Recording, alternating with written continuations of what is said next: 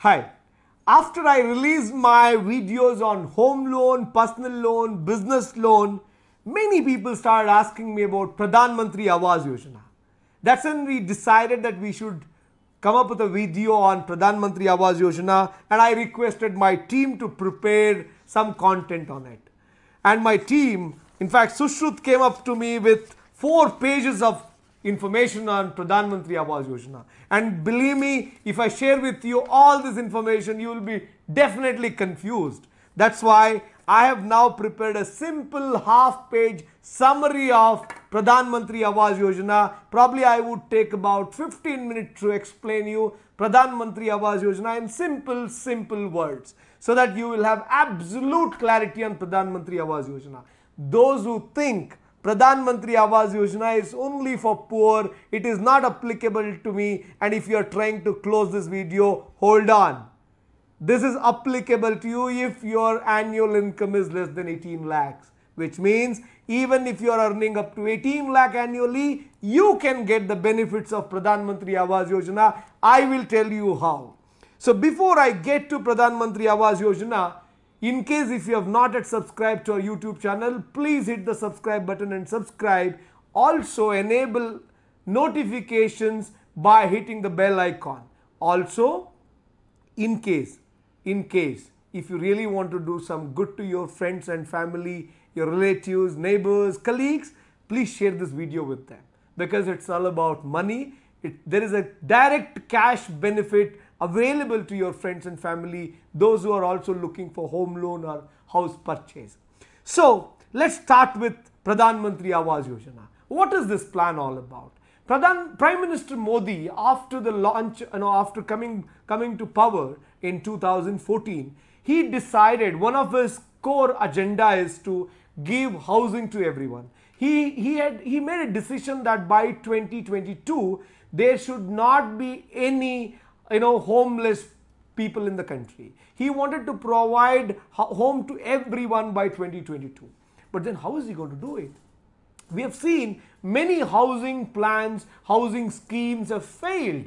He wanted to bring in absolute clarity in this. Just that government is taking the ownership of building house for you, again that calls for more corruption. We have seen in the name of housing for poor, people have made a lot of money. They have looted innocent people. They have looted government exchequer. I think Prime Minister Modi has done an amazing job by coming up with an innovative scheme where there is absolutely no involvement of bureaucracy or there is no room for corruption here.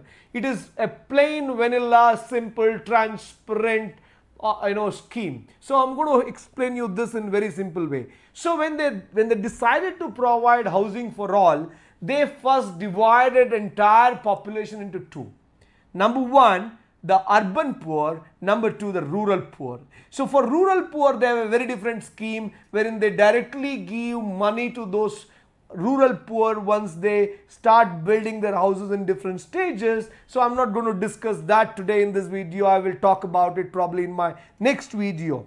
Let me talk about urban poor, because today we have a lot of people migrating to cities and most of them live in rented properties. So they all are paying a lot of, in fact, major chunk of their income, monthly income goes into rent. In fact, someone who's earning 10,000 rupee spend 3,000-4,000 rupee on rent. So how do you help them? Government has decided to help those people through this very innovative scheme. So let me explain you how it works. If you are an urban poor, so urban poor as per government's definition, I'm so happy to hear this definition. They say income up to 18 lakh, family income up to 18 lakh comes under urban poor, which is an amazing thing, because earlier governments used to say you are poor if your annual income is less than 72,000. Nonsense. That's absolute nonsense. Now, for the benefit of this scheme, government says if your income is up to 18 lakh, you are eligible for this scheme, and they consider you as an urban poor, which is very important, because otherwise all of you will be deprived of this benefit. So this is an amazing thing government has done. So now Under this urban poor, government has divided the population into 4 different blocks, 4 different categories. One, they call it as economically weaker sections, where those whose family income is less than 3 lakh. That is called economically weaker section. The second one is low income group, where the family income is between 3 to 6 lakh. Number 3, they call it as mid income group 1, and there the income is between 6 to 12 lakh. And the fourth one is mid income group 2, where the family income is between 12 to 18 lakhs. Which means if your family income is above 18 lakh, then you are not eligible for it. So now for your benefit, let me explain you what is family income. Family income is if you are a family of 4 members, husband, wife, son, daughter. In such cases, the total income of the family, if husband and wife both are earning, or husband and the son are earning, so all their income will be clubbed, and that will be considered as the family income.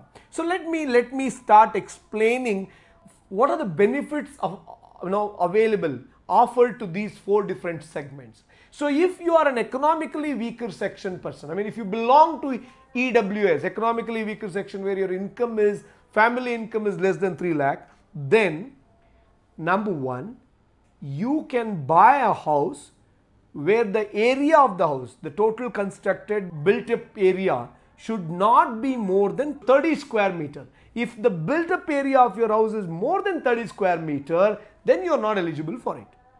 So they don't really care about what is the value of the property. They don't really care about what is the value of the home loan you have taken. They care about, the only limit they have set is, if you are an economically weaker section person and if your income is less than 3 lakh, then the built up area of your house should not exceed 30 square meter. That's number 1. If you are a low income group person where your income is between 3 to 6 lakh, then your built up area of your house should not exceed 60 square meter. If you are a mid income group person where your income, family income is between 6 to 12 lakhs, then the total built up area of your house should not exceed 160 square meter. If you are into mid income group 2 and if your income is between 12 to 18 lakhs, then you can buy a house which has a built up area of up to 200 square meter. Let me now explain you one by one what are the other benefits you will have. So irrespective of whether you are a economically weaker section or low income group, which means whether your income is below 3 lakh or 3 to 6 lakh. So which means up to 6 lakh income, except that there is the built up area limitation, 30 square meter and 60 square meter, all other benefits are same. So let me explain you the benefit number 1. So the benefit number 1 is you will have interest subsidy, which means you have purchased a house worth whatever the value, 30 lakh, 20 lakh, 15 lakh or 40 lakhs, and you have availed some home loan, maybe 80% of that or 50% of it, it depends, I mean maybe 15 lakh or 20 lakh. Now government says if your income is below 6 lakh, they give you interest subsidy of 6.5%, 6.5% on the loan up to 6 lakh, which means you have taken a total home loan of let's say 12 lakh. But interest subsidy of 6.5% is available on the loan up to 6 lakh. Beyond that it is not available, which means you might have availed a loan of 20 or 15. They are not stopping you from having a higher loan, but they say interest subsidy is available only up to 6 lakh. The remaining you can avail at the normal rate. So what is interest subsidy? The interest which is being offered by the bank may be 8% or 8.5% or 9%. Now in that 9%, 6.5% is your interest subsidy, which means effectively on the first 6 lakh rupee home loan, you will only pay 2.5 lakh rupee, 2.5% interest. See how amazingly designed. Now there is no room for someone misusing, because otherwise what is to happen? I have seen a lot of people, they have one house, they are trying to build one more. Or I've seen people, taking money from the government to build a house in the, though they don't build a house. But here you have to avail a home loan, and banks will not give you a home loan unless until you buy a house or build a house. So which means government has made this plan a scheme, a foolproof scheme. There's no room for corruption or misuse, which is very important. So now the next important thing you need to consider here is, in case if you are now earning, your family is earning less than 6 lakh, up to 6 lakh rupee home loan you avail, government is giving you 6.5% interest subsidy. So which works out to be about 2,67,280 rupees. 2,67,280 rupees worth interest subsidy will be given to you by the government directly into your home loan account. I'll explain you how does it really work. So in case if you belong to mid-income group 1, then in that case you have a different benefit. Government says on the home loan availed, up to 9 lakh rupee home loan availed, you get 4% interest subsidy. If your income is below 6 lakh, it is 6.5% interest subsidy on home loan up to 6 lakh. Here, where your income is between 6 to 12 lakh, on the home loan availed up to 9 lakh, you get interest subsidy of 4%, which means, let's say you have availed a home loan of 30 lakh, but on 9 lakh rupee, first 9 lakh rupee, you get 4% interest subsidy, which means if your current interest rate is 9%, you will effectively pay 5% interest, remaining 4% government is paying you for the entire tenure, 20 years. That's the beauty here. That's very important, and I recommend you to go with 20-year tenure for all loans, whether you belong to below 3 lakh income, 3 to 6, 6 to 12, 12 to 18. Go for 20 year because government is giving you benefit till 20. The next thing here is, if you belong to mid-income group 2, where your income is between 12 to 18 lakh, then government says up to 12 lakh rupee home loan availed. The first 12 lakh rupee home loan will get 3% interest subsidy, and the rest you will have to pay at the normal rate, and the first 12 lakh 3% government will pay, the remaining 5.5-6% has to be paid by you. That's an amazing scheme. So now let me explain you how does this money come into your account. Do you really get this into your savings bank account? How does it really happen? So as you know, government is giving you interest subsidy.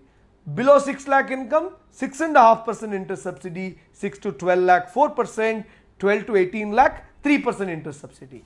Now this interest subsidy amount of 2,67,280 is the total value of the interest subsidy, which means you avail a loan, you start paying the EMI every month for the next 240 months. Government will start paying that whatever the agreed amount, 6.5%, 4% or 3%. Over a period of 20 years, government would have contributed 2,67,420, but 2,67,280 rupees. But you never know what may change. So government doesn't really want to keep this on hold and say, make you wait. Instead what it says, 2,67,280 is the total benefit value that they will discount it using the net present value calculation method, and they determine what is the current value of 2,67,280 if it has to be paid to you right today. So 2,67,280 is the total value which government would have paid over a period of 20 years. If they have to pay you right today at 9% discount, it may come to about 2.2 lakh. Now this 2.2 lakh, government will not transfer it to your SB account. Instead, it will transfer it to your home loan account, which means government knows it. Once they transfer 2.2 lakh to your home loan account, your home loan principal will go down, which means your interest will go down, which means your EMI will go down, which is a great benefit. So irrespective of whether you are earning 3 lakh, 6 lakh, 12 lakh or up to 18 lakh, your family income, you have this amazing benefit. Make use of it, and it's easy to apply. You can directly apply online on PMY Awas Yojana website. and you can register for it. Make it a point before you apply for home loan in any bank, you'll have to tell them that I'm applying for this, so that the benefit will come into your home loan account, and the banks are taking the responsibility to coordinate with the government department to get you this, because the Urban Housing Development Ministry will coordinate with the bank to deliver, disburse this money into your home loan account. So once you get this money into your home loan account, you'll get the confirmation. Accordingly, you can either go back and make changes to your EMI or the tenure or whatever, that's in your hand. So now I wanted to tell you this in simple way, because I never wanted to confuse you. I'm sure this information is useful to you, and if you can make use of this, you will get benefit worth 2,67,280 rupees. Make use of it. And if you have not yet subscribed to our YouTube channel, please subscribe to our YouTube channel and hit the bell icon and enable notifications. If you feel this video is useful to you, please share it with your friends, family, colleagues, neighbors, so they'll also get to gain the benefit of this video. And most importantly, in case if you need any assistance to get this loan or this interest subsidy, or if you want to apply for a home loan, please leave a missed call on 02261816111. We will call you back and help you get the best loan.